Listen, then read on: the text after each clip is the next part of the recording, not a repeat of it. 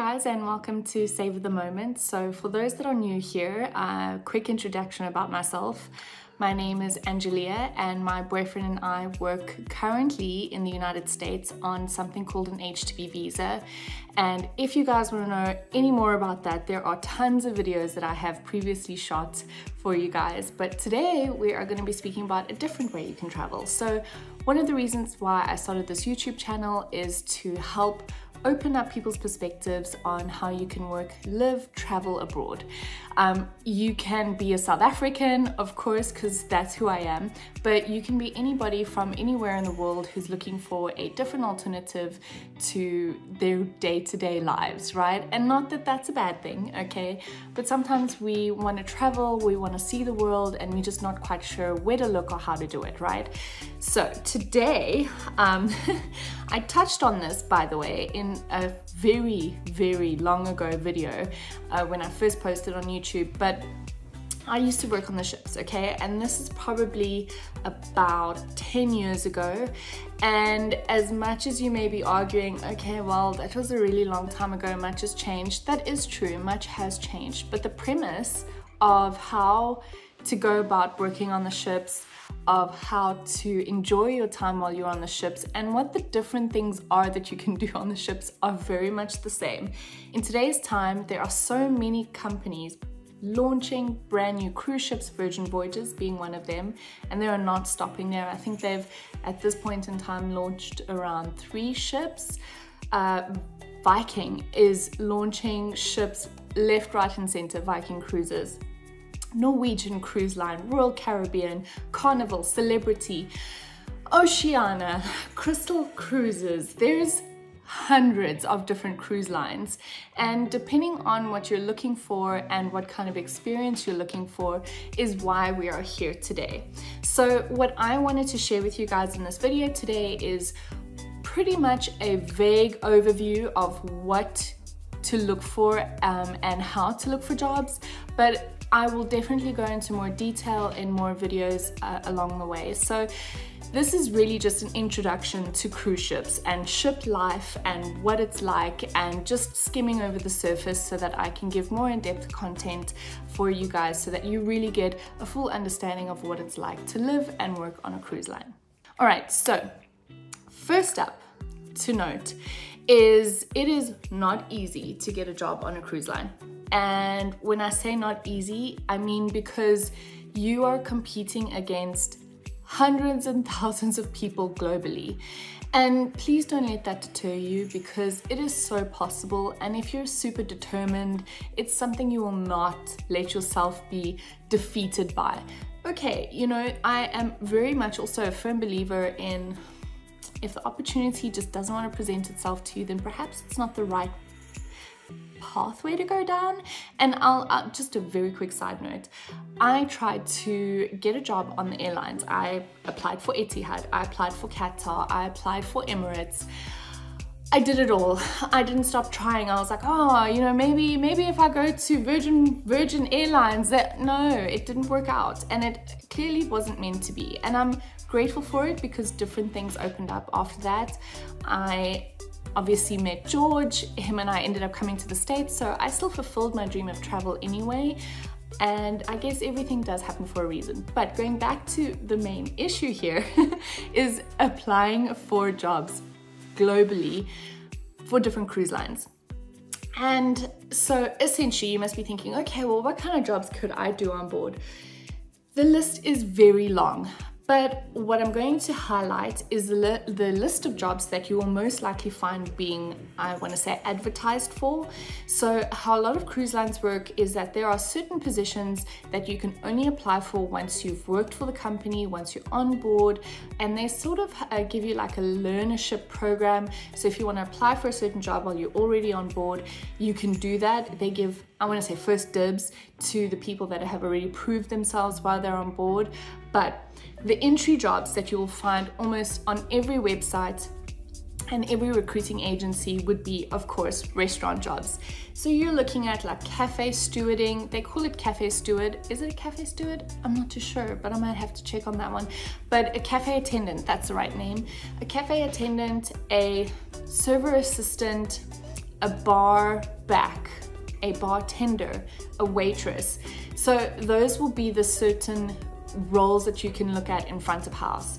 Of course, they will also recruit for culinary. So you're looking at chefs, you're looking at cooks, you're looking at galley staff. And galley staff, for those of you who may not know what that is, are essentially like dishwashers, people that are helping plate food, anything and everything to do with extra hands needed for their operation, okay? You will also find chefs for pastry. I haven't seen it personally, but I would imagine that I think you could also find like sous chef jobs. You may be able to find an executive chef job, but like I said, that's something that hasn't really crossed my path, and maybe it has, but because I haven't really, that's not my industry, that's not something I've taken too much note of. But yes, those are the things that they will recruit for in the culinary side in food and beverage. Then, moving on to, let's say, the hotel side of things, because let's be honest, a ship is literally a floating city. It has amenities, it has a swimming pool, it has a spa, it has shore excursions, which essentially means tours, it has boutiques on board where you can buy gifts, and you could buy liquor and watches and jewelry and clothing. You could buy anything and everything your heart desires while you're on board. It has restaurants, it's got entertainment, it has, oh my gosh, it's like so endless. So of course they need to fill all of those spots, right? So moving over into the hotel side of things, some of the jobs you could find would be in finance. So if you've got a strong background in finance, of course with finance, I think that they would predominantly be looking for people that are qualified, of course. And then you look at concierge, front desk. So front desk, concierge is pretty much the same thing. You would be working those shifts.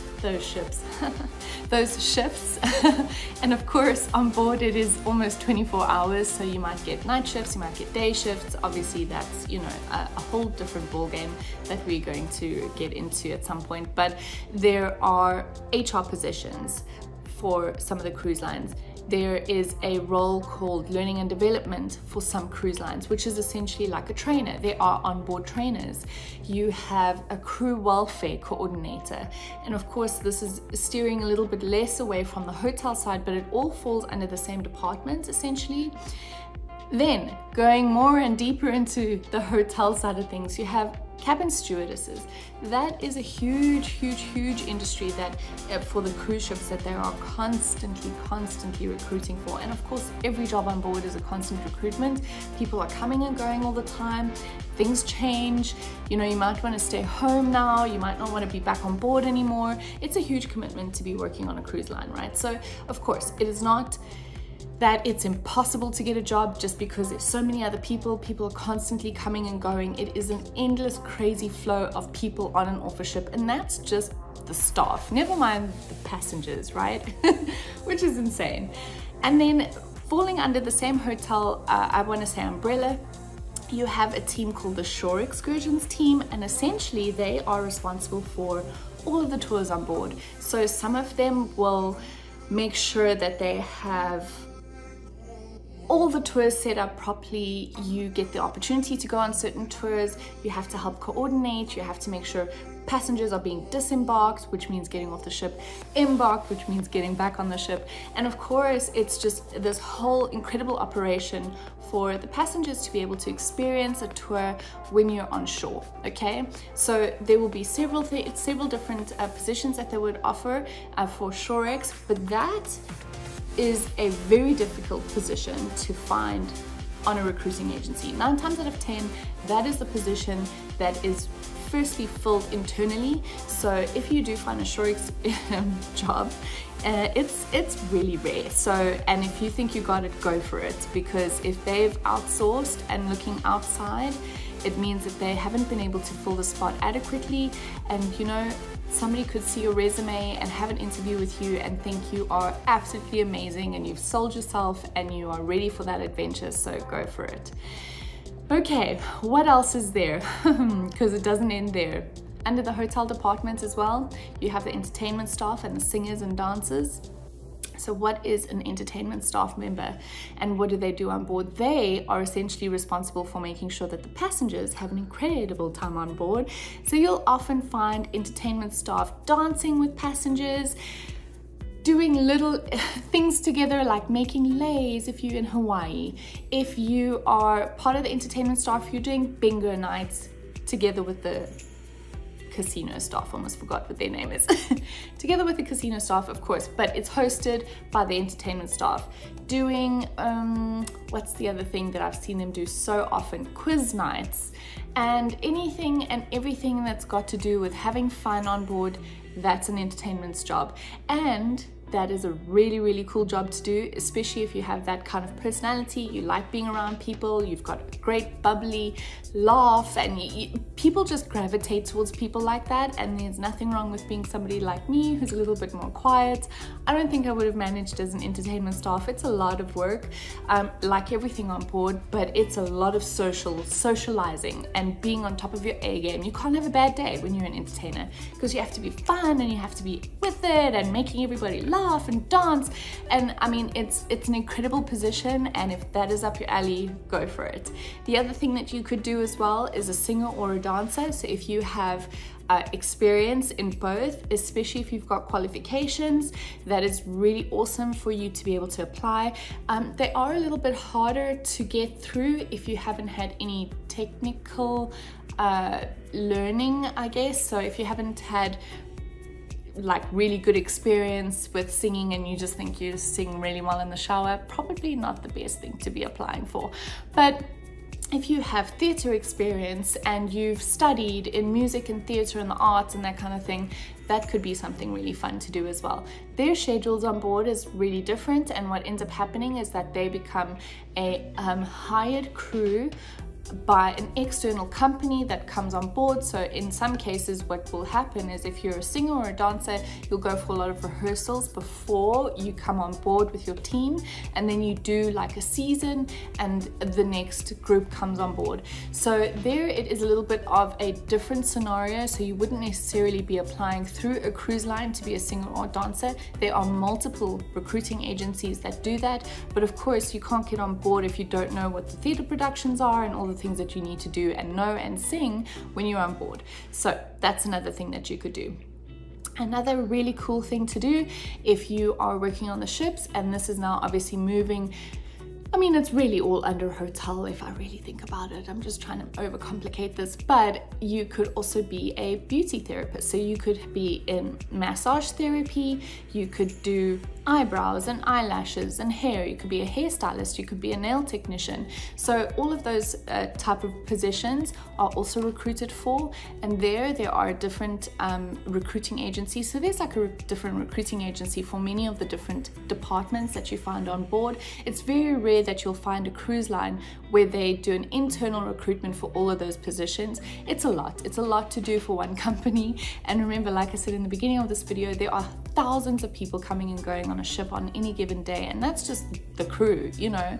So there are a lot of cruise companies that will recruit for certain positions, but a lot of the other stuff becomes a concession. Like I said, a concession is a company that will actually staff for a cruise line. They have a contractual agreement, and of course then that would become how you get on board. So just a quick little sideline, in South Africa there's a company called Steiner. I'm not too sure if there's any other ones at the moment. I'm sure there are, but if you know of any other beauty recruiting agencies for cruise lines, please let me know and comment in the section below, because I always love to give more than one option.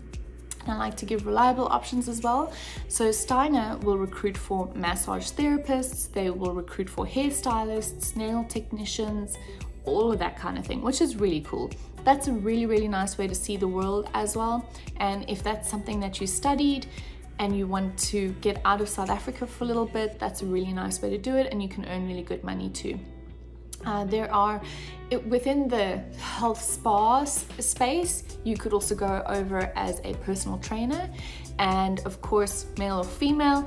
There is like a sales, I want to say, budget that is attached to being a personal trainer, because it would be local products, well, not local, but products related to the company that they would want you to sell. So if you have a little bit of sales experience and you're a personal trainer, it's a great combo, and that will definitely make you a strong contender. So that's also really fun. You get to hang around all the passengers, teach them how to do a proper squat and all of those things. But no, you could do classes as well. It's actually really fun, and your flexibility of time is obviously you are scheduling different personal training slots, but it can be a really cool experience too, and you get to meet all of the passengers very much face to face, you know, so that's a great department to go into.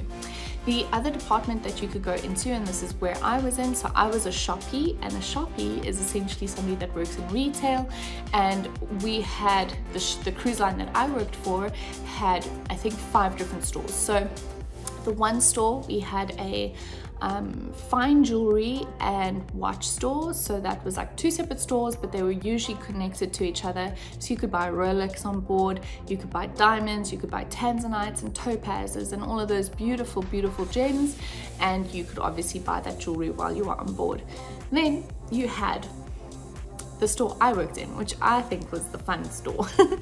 We had costume jewelry, we had designer handbags, I had Swarovski, I had all of these beautiful high-end costume jewelry brands, as well as clothing brands and handbags and wallets, and oh my gosh, it was really fun to be in that industry and learn a bit more about that world.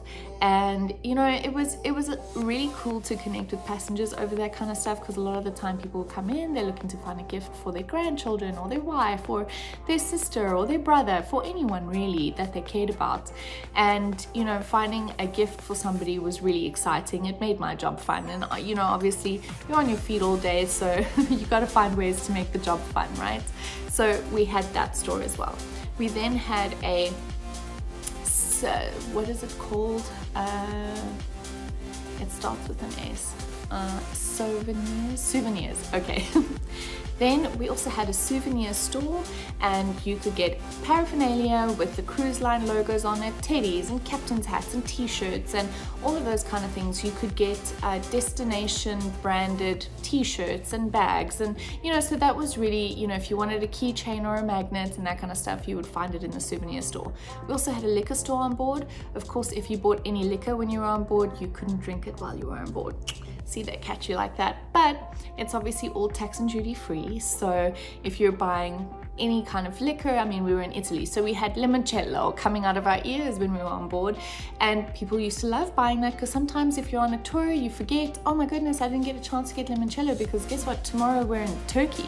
So at least they had a space where they could come on board and get their souvenir liquor if that's what they were looking for, and then that would be stored until the end of the cruise and obviously delivered to the passengers the day before they left.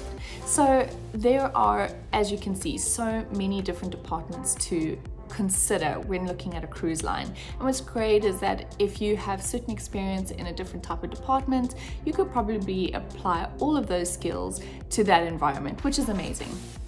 More to that, because there are so many more departments.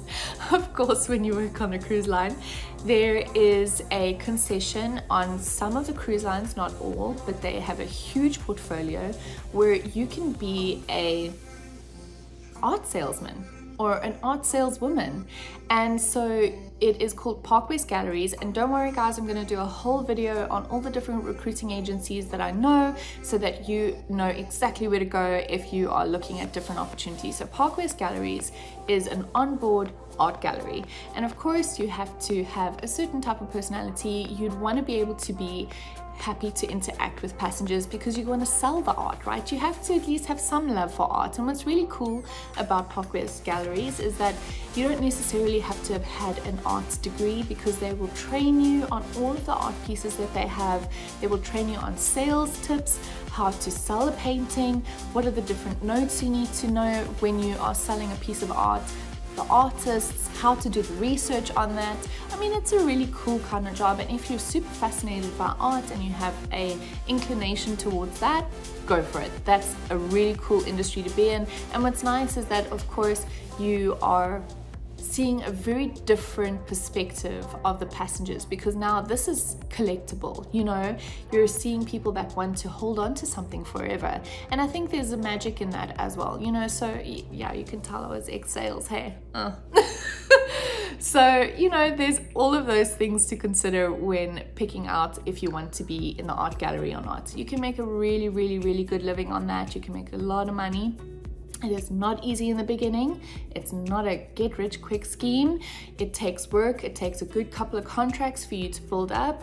And if you are the lead art auctioneer, trust me, it is awesome. And everybody on board knows who you are, because you have to host these whole art auctions with the whole cleaver thing, not cleaver, is that what it's called? That hammer thing that judges use. Yeah, they have to use those. So, you know, it's really cool, and you get to meet a really cool amount of people when you work in the art gallery. Second to that would be a photographer, or videographer. So what's really cool about certain cruise lines is that they have, we call them photogs. We have the whole photog department where you are standing at the gangway, which essentially is the little, I want to say, bridge that walks you into the ship, not the one you jump off of. But if you are a photographer, 9 times out of 10, you would be responsible for dressing up as a pirate if you're in Jamaica or in the Caribbean, okay? And then you'll take a picture with a passenger, and then the onus would then be for the passengers to buy those pictures once they get back on board and they've been developed, etc., etc. On the ship I worked on, we had a formal evening, so everybody got dressed up. They wore their tuxes, they wore their beautiful gowns, and you could have a beautiful portrait taken. So that was a really cool, fun thing to do for a lot of the photographers. And then of course there was the videographers. So videographers would essentially take videos of different tours, which was really, really cool, because not everybody has a great videographing skill. And if you're on holiday, sometimes it's difficult to want to be capturing the moment versus being in the moment, right? So you could buy videos that was captured by a videographer of the different tours, of the different places that you ended up going to, right? So that's a pretty cool job too. So I probably have lost a few different positions along the way, but I just want to basically tell you how many options there are, which is incredible. So if you're feeling lost, start from there. Okay? And yeah, so cruise ships, back to that.